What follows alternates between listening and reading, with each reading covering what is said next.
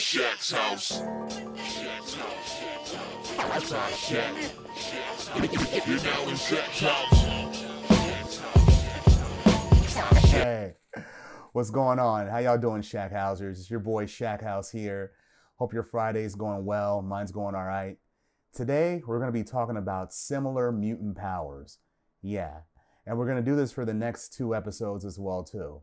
But who are we going to be talking about today? Have a look-see. Okay, the Proudstar brothers, John and James, they have similar mutant abilities to the point where you think they're carbon copies of one another, but they're not. We're going to go through this video right now to show you who they are and what they can do and their differences. John Proudstar had military training from serving as a U.S. Marine, having earned the rank of corporal along with several other medals. But he was a late bloomer though, as his mutant powers manifested when, at the age of 20 and using only his bare hands, he wrestled and threw a charging bison to save an endangered little girl. As we know, he was reputed to be the first X-Man to die in battle, but that isn't true. That honor belongs to the Changeling. And following the creation of the mutant island nation of Krakoa and the mutant group The Five, mutants that had died before their time began to be resurrected. John was among that number, and he was eventually resurrected and welcomed back to life by his old teammates. But he felt out of place on an island where everybody remembered him as a martyr, so he went back to Arizona, Camp Verde, Arizona, to his family's reservation where him and his brother were raised, and he found the only one family member that he had left besides his brother, their grandmother. And to show his acceptance of his place in the new world, he planted a Krakoan gate outside of his grandmother's home so that he, his grandma, and his brother could reunite at times. But what are Johnny's powers? Thunderbird's mutant powers are superhuman strength, speed, and endurance. He was strong enough to lift up to 2 tons, and his muscle tissue was extremely dense and distributed in such a way as to give him massive shoulders, thighs, and arms. His skin was extremely dense as well, with an additional leathery epidermis, giving him superhuman durability. He also possessed oversized lungs and a respiratory system that allowed him maximum wind and endurance with a minimum of oxygen intake. He could run up to speeds to 35 miles per hour. This was all before he died, though. How his powers may have been enhanced since his resurrection is unknown.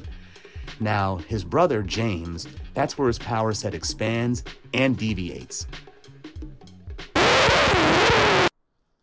Oh, my bad. I'm sorry, guys.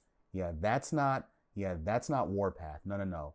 That's some ass clown who wishes that he was Warpath. Yeah, playing dress up and wants to be Jimmy Proudstar. Sorry for that interruption. Back with the program.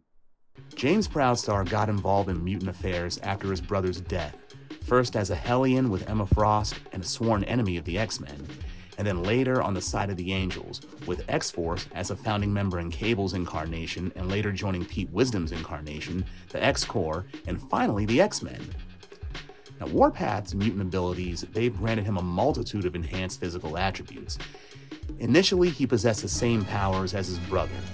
A moderate level of superhuman strength, speed, durability, endurance, the same distribution of muscle tissue to make him just as massive, the same density as well to give him leathery epidermis, and the oversized lungs as well too. As time passed, he developed greater and greater levels of strength as his height and muscle mass increased dramatically with age. He currently stands over 7 feet tall, possesses somewhere in the range of superhuman class 90 strength, and is considerably resistant to physical injury to the point of being bulletproof. Now, James started developing new attributes to his power set shortly after being mind controlled by Tessa of the Hellfire Club. He developed the ability to run at over 100 miles per hour, as well as increased reflexes and perceptual ability. He now has excellent night vision and can efficiently process high-speed visual information, as well as possessing enhanced hearing and increased senses of touch and smell. When the High Evolutionary temporarily removed the active mutant gene from the Earth's mutant population, the reversion of this effect rebooted the power templates of many mutants, including James. Warpath seemed to have become stronger and more invulnerable than before after this, but the most obvious development to his power set was that he could now fly under his own power. But presently, however, his power levels have seemed to dramatically reduced compared to what they have been in the past. He uses weapons as well. He's used a quarterstaff in combat in the past, and recently began using a pair of vibranium hunting knives, which he can throw with uncanny accuracy. Now, James is a formidable hand-to-hand combatant, having been trained by both Cable and Wolverine. He's also well-versed in traditional skills of his native Apache, including tracking, hunting, and wilderness survival. I don't know how this guy has gotten downgraded over the years. I mean, he's gone toe-to-toe with heavyweights like Wolverine, Forearm, and even the Juggernaut. I mean, he's powerful, capable, but woefully underused on Krakoa. They turned him into a goddamn babysitter in the new Mutants book. It's a damn shame. Anyway, that's what we got this week. We're going to be doing another similar power comparison next week. So tune in then, Shackhousers. Have a good week. I'll see you then. Later.